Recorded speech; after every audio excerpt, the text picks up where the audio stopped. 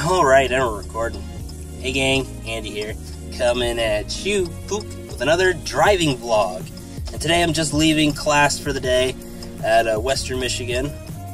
And I thought I'd do a little driving vlog to just talk about some things. And sorry if I sound a little stuffed up right now. My leg's really itchy, so.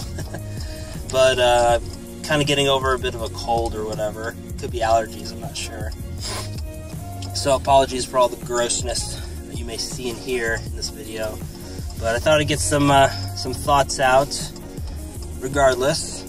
And yeah, I was listening back to one of my older videos, and I do this from time to time, just for mostly technical reasons, because I think it's good for video makers, YouTubers, whatever you want to call them, to listen back to their videos on different platforms. You know, I think you should do it with headphones in your computer. You should do it with the speakers on. Then you should do it, you know, in your car. You should do it with headphones on your cell phone. I think is really good because you get to hear how sound plays out in different scenarios. So, like, I was listening back to my September 2016 update video, and on my computer it sounded pretty good with the headphones on, but with speakers it sounded like the music was really, really low. But then I listened to it on my cell phone with the headphones, and the music sounded just fine. So, I don't know.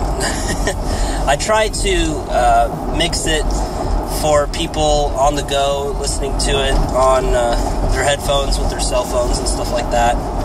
So that's kind of what I gear my mixes towards. So if you're wondering, why is the music so low? You know, probably not listening to it on your cell phone with your headphones in. Most likely, I'm not sure. But anyway, I was listening back to my I Miss Japan driving vlog, so I was kind of inspired to do another one, right? So yeah, this month actually marks my 1-year anniversary of leaving Japan. So sorry, bug flying around here. But anyway, so this month marks my 1-year anniversary of leaving Japan, and I want to do like a proper, you know, what I've accomplished in that year or whatever kind of video. But thought I'd just kind of sit here while I'm driving and just kind of talk off the top of my head about what the impact of me being in Japan is. And I'm sorry, I gotta roll the windows down a little bit because otherwise I'm just gonna fucking pass out in this car. So sorry about the extra wind noise and cars and all that kind of shit, but I gotta breathe here. So apologies for that. Apologies for breathing. Anyway, so it's been a year. Moved from Japan to originally back to Ohio, back to my hometown. Stay with my folks for a couple months, waiting for the semester to begin at the beginning of this year, 2016. And got an apartment up here in Kalamazoo, Michigan, starting class over at Western. And it's just been a big transition year for me because, you know, not only have I left Japan to move back to America, but I've also gotten out of the Navy, which I've been in for the past 5 years, and I'm also starting college classes again, which is the first time I've done that in, I think, over a decade, almost a decade. Actually, I correct myself. It's a decade this semester, so it would have been, you know, 9 years and whatever amount of months when I originally started college at Western at the beginning of this year. But anyway, semantics. So, just doing all these different major life changes, and with that comes a lot of just stress and just trying to deal with all these different changes in my life. And I'm not gonna lie, it was hard. And I look back at some of my posts and some of my videos during that initial time. and it's kind of hard to look back at them because I can feel how angry and hurt I was from those videos, and it's hard to look back on. But I think I equate it somewhat to like unemployment. Like if you've worked at a job for a long time, and you all of a sudden either quit or get fired or whatever the case may be, but you don't work there anymore. I kind of equate it to, unemployment, and that the first, week or two or three is pretty okay. It's like you're on vacation. That's how it was for me, coming back, to America, back home in Ohio. I just felt like I was on leave, I was just sitting around, not really doing anything for the first week, just relaxing and taking it easy after running myself ragged for the past couple months. So I figured, I earned a break, So I sat around for a week, and then the next week came around, and that was usually, at least when I came home on leave, usually the first week was kind of recovery week. I'd stay with my folks, chill out, whatever. Then the next week would be where I go hang out with friends, and that's what I was kind of looking forward to doing.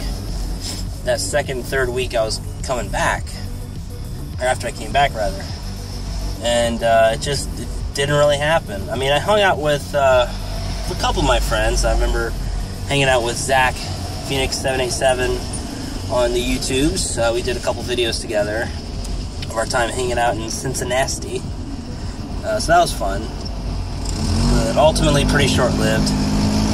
And I tried calling some of my other friends, but they got their own lives now, and that's something else that veterans got to, especially the younger veterans. I mean, if you're well into your 30s, 40s, and up, it's kind of understand it a bit better.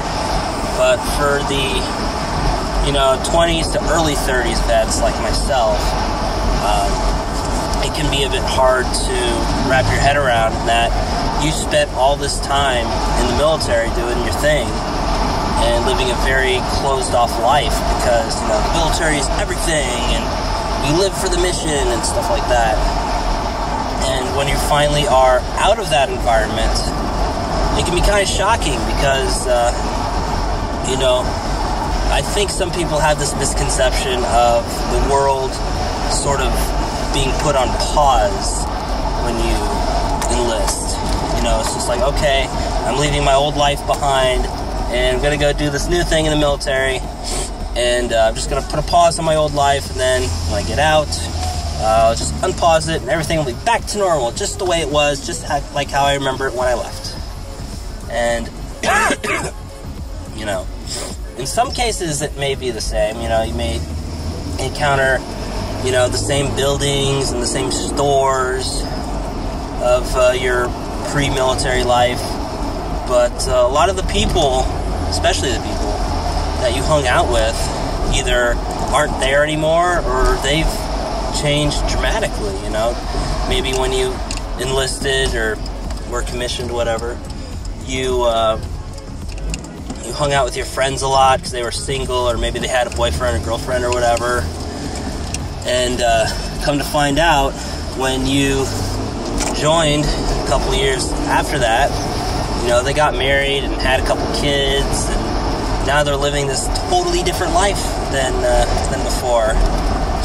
So that can be really hard to wrap your head around. You may think, oh, my friends abandoned me, nobody fucking cares about me, and I experienced a lot of that when I first came back home because, I figured it was just going to be like leave, but really, really long instead of just 2 weeks like I normally did. It'd just be like a 3-month vacation extraordinaire. But, I didn't have the added budget of the Navy. I had my savings, but that savings was for a particular purpose. It wasn't just to go blow money for the sake of blowing money, just because I was in town.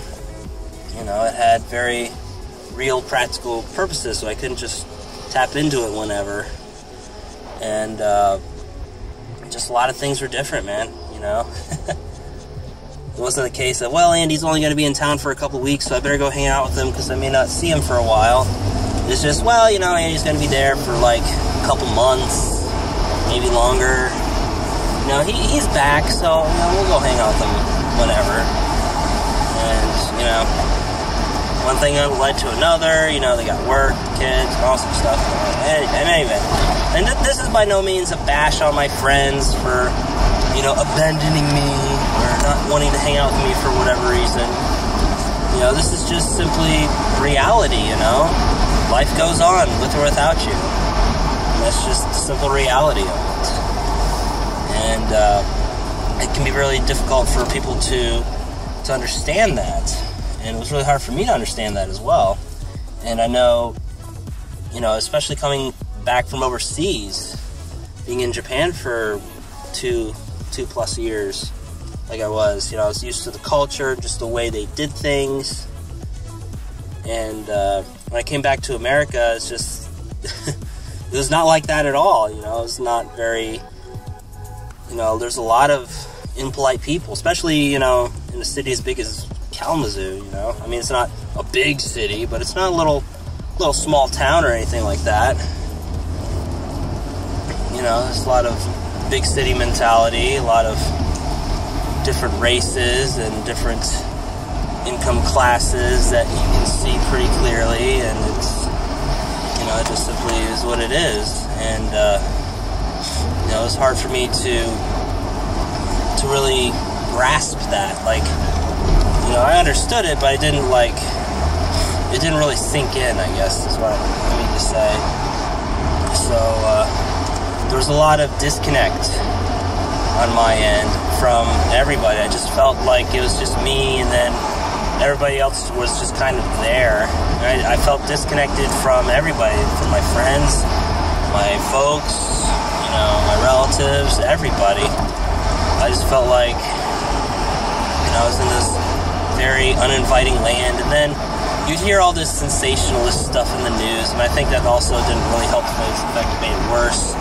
Of, you know, oh, somebody got ran over, somebody got shot with a gun out here the other day, there was an armed robbery somewhere, and it's just like,